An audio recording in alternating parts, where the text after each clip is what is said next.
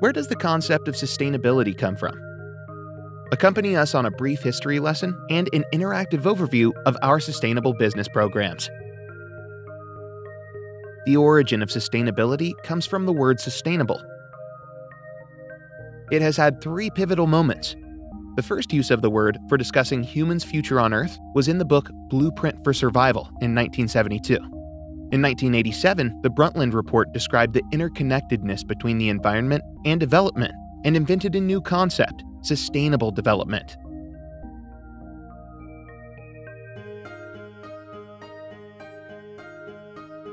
And in 2015, the United Nations General Assembly formulated the Sustainable Development Goals.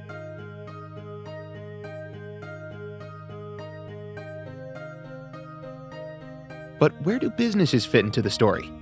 The appearance of the concept of sustainable development made clear businesses also played a lead role in the transition to a more sustainable world. And by 2000, the word sustainability was translated into business language, with notions such as triple bottom line and eco-efficiency.